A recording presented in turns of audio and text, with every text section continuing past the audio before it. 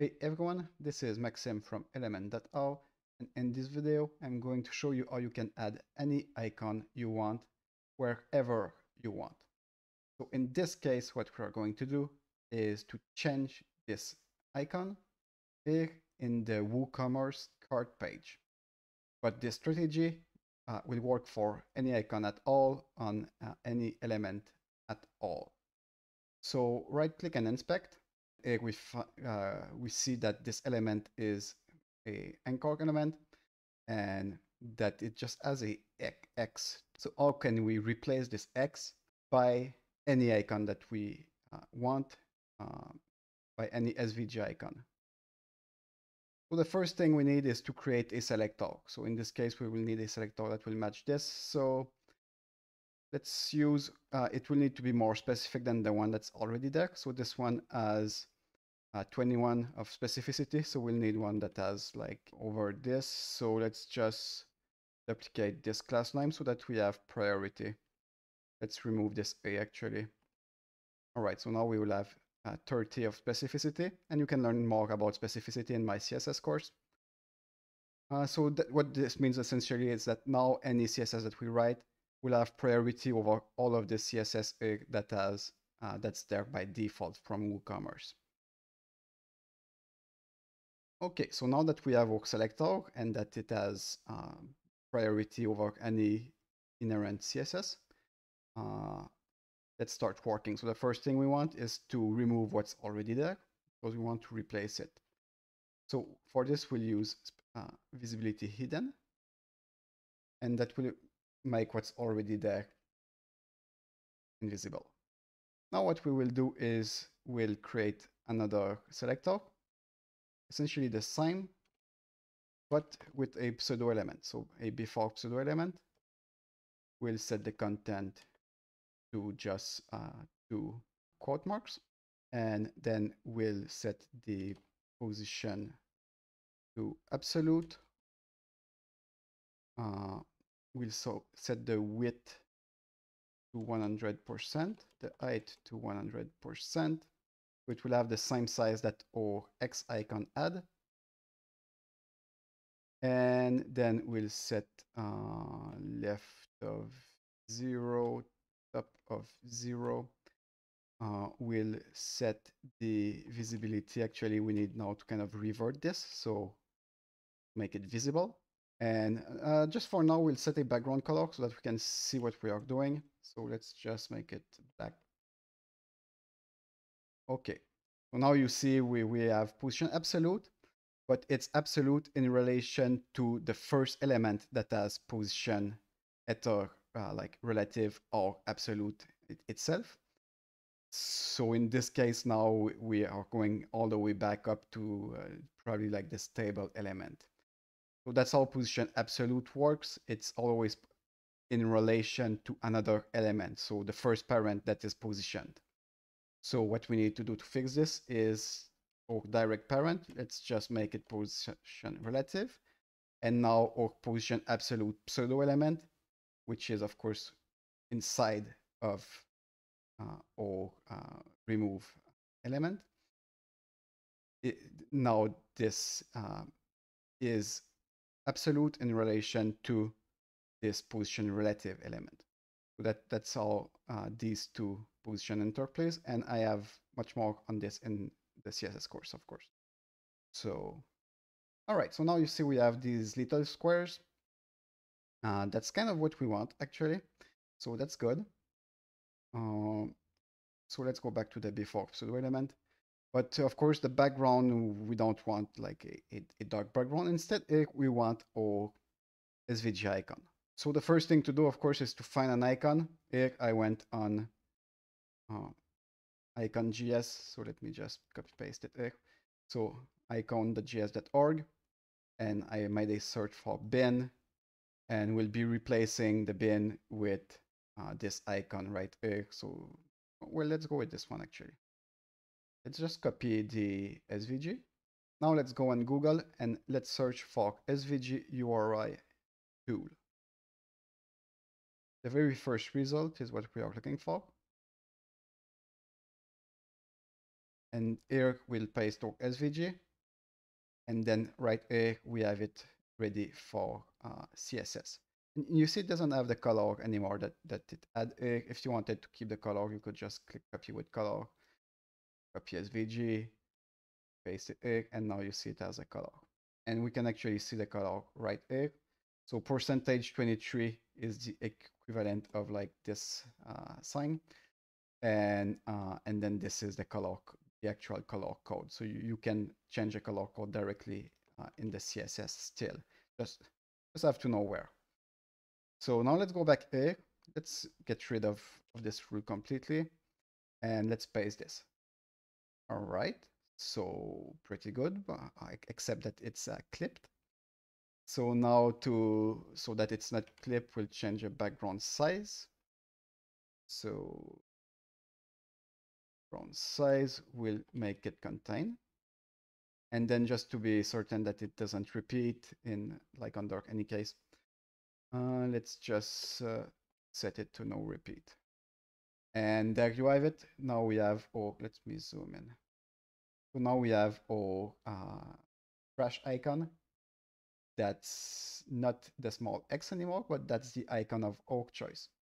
And now we've done it with this element, but as I said at the start, this would work with just about everything pretty much. You can do like this. Sometimes, of course, you will need to adjust the CSS for the element that you are hiding more. If it's not like the same ratio, here we were hiding an element that was a square, and we are replacing it with this kind of square icon too, so it works well.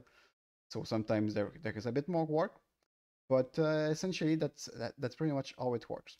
So then that's left to do is to take your CSS and to copy paste it in your project, and that should work just fine.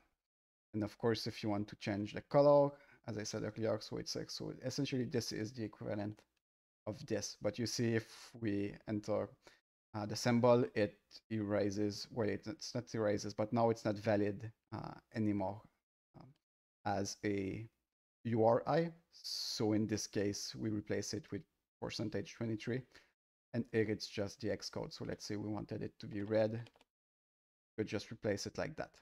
So after recording the first part of the video, I realized that there was a small problem with what I've showed you. So we were using visibility hidden to remove the visibility on this A element, and then A we added back with visibility visible. The problem with this is that using visibility hidden removes the element from accessibility tools, essentially. So for example, if we are navigating using the keyboard and then we just tab, you see it's skipping, it's going right from like my card button here directly to this image. So it's skipping the remove button. If we remove this, the visibility hidden, and then go here again and tab, now you see it's selecting it. So that's really the issue by using visibility hidden. But why I say like it's still a pretty good option, because quite often you will want to change an icon somewhere, and it's not, the icon is not directly clickable. It just so happened that our element that had like the click event listener, so directly the anchor element was the same that we needed to make visibility hidden. So in this particular case, it's not a great method, because now we remove it for these users. That's not great. But in many other cases, that would be just fine. So for instance, let's say you wanted to change this cart icon right here. Because this cart icon is like within the button, removing like setting the visibility to hidden and removing this icon from being able to be focusable, or from even like from screen readers, well, it really doesn't matter, because the screen readers, they were not reading anything out of this icon already. And people who were using like the keyboard to navigate, they were never selecting this icon directly. They were selecting the whole card button. So like this. So yeah, so what I've showed before works just fine in many cases, but if the element needs to be focusable, then you will need to essentially find another way to make what was already there invisible. So here, in this very particular case, because it was just a font, what we'll do is, so let's go back to here. Okay, so what we'll do is let's remove this visibility hidden. Let's set the font size to 0 instead. Now everything disappears, but then let's give this small square essentially just a width and a height. 30 pixels, of course. And now we are back to essentially exactly what we want, but we made the X invisible by using font size 0. Instead, we could also have used something like text indent, and then use something like, so for example, so if I remove this, now you see same result. So there are many ways to make, like get rid of stuff, make it invisible without having the child element be invisible. Because of course you might be thinking, why not just use opacity? It's fine, and screen readers can still access it. But the thing is, opacity, if it's set on any parent, then everything downstream will inherit the same opacity. I cannot set opacity 0 here, go on the before pseudo element and set opacity of 1. Well, I mean, I can, but it does nothing, because this one, this parent element has the opacity of 0. So using opacity is not an option. That's why we need to get creative with this other kind of CSS. Okay, and now we can go back to our before pseudo element. We can get rid of visibility visible, because we don't need to undo anymore the visibility hidden that we added. And now we end up with this CSS. Let's just keep one of them. Let's just keep font size 0. So now we end up with this CSS. It's the exact same result, but now if we tab through, it's selected, and the screen reader would not ignore it either. So here you see the area label, remove this item. So now we have we preserve the accessibility. So this is always something to consider. In the first part of the video, I just wanted to find an example quickly. I didn't really consider the accessibility's implication directly, but yeah, I realized pretty soon after recording that we needed to be careful. And well, essentially at my example, that this very specific example was not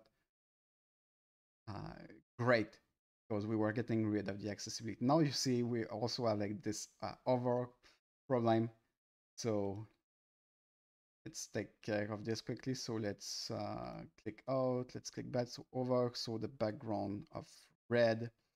So we'll need essentially to create the same selector that has priority. So here we have 30 of priority. Let's add the over pseudo class.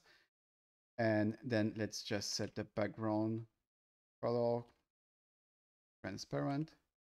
And now when we over, it's fine.